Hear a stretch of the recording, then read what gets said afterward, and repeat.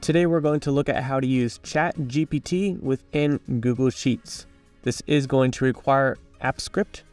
We're going to show you how to put that together, and we will provide a link for that script below so you don't have to type this out manually. So extensions and AppScript, we already have the script loaded here.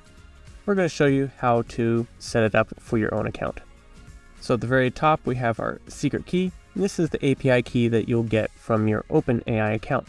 So over here in our OpenAI account, we'll go to API keys, and then we'll create a new secret key. So when you initially get in here, there's not going to be any. So just create a new key. Go ahead and copy this, and then just go in here and replace this key with your actual key. Just make sure you still have these single quotes around it. Hit save, and you'll be good to go in your own project. So what we're doing here is using what's called a custom function. And so we can actually reference this directly from Google Sheets without getting into the AppScript. So first, let's go ahead and demo what this looks like, and then we'll go back and show you how to modify some of this in case you want to use it for other projects. So we could ask a question, for example, what is precipitation? And now we'll use our custom function name. Should we go in here? We have it called GPT prompt. You can update this if you like it to be named something else. So we'll use it just like we do another function, GPT prompt.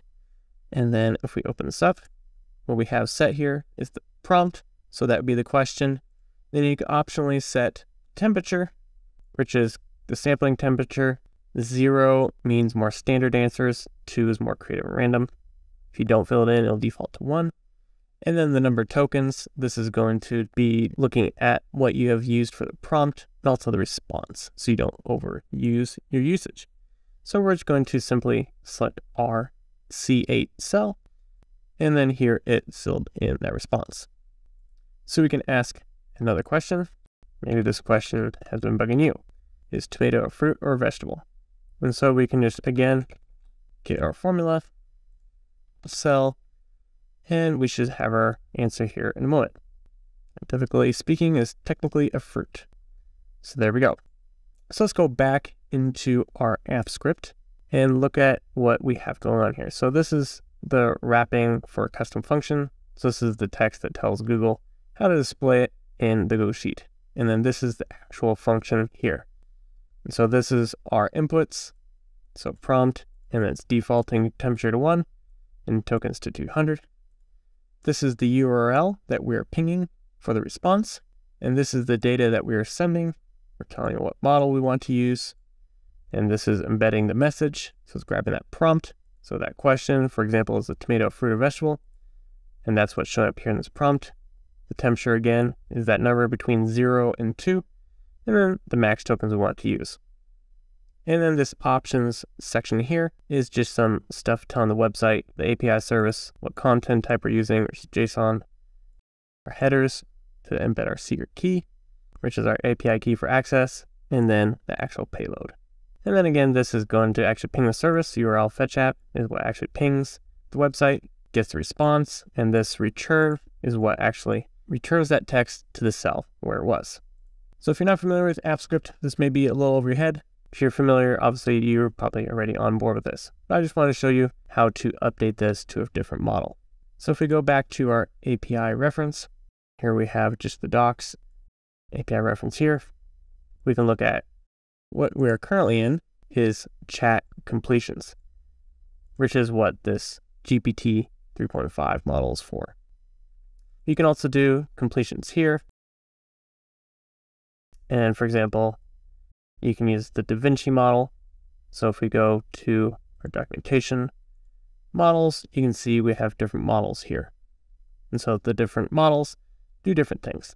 And so if you click on one of these, you can see here we have different models. The one we were using was Turbo right here. So you can pick if you wanted to use an older one here, for example, DaVinci, swap it in here, go back to there, completions. All right, so if we're going to use our text DaVinci, we'll have to modify our code a little bit. So for example, here you can see the URL is a little different, doesn't have that chat part. And so we're going to go ahead and just make a different one here. Let's go ahead and reset this back to what it was. Let's just make another function. And we're going to use DaVinci. So we can grab our DaVinci, remove this chat bit, and look at what else we have here. So this D represents the body. And so here you can see it just says prompt. So this one we have messages, and we have all this other stuff. And so we can actually simplify this to simply prompt. And prompt is what this actually is as well. Then let's go ahead and change this one. So we'll just call this DaVinci. And then let's look at our response here. The choices, it looks like text. So choices, this last one we have messages. We're going to change this to text. And that should return what we want. So we can go back in here. We can go to DaVinci, C9. So you can see there, we're now getting our response. Tomato is a type of fruit. So that is a quick review on how to switch this around. We can actually change this here.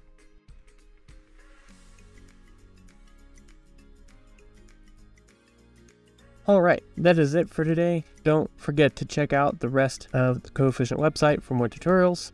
And if you have not installed Coefficient, make sure you go ahead and do that now to get all your data into Google Sheets. Thank you.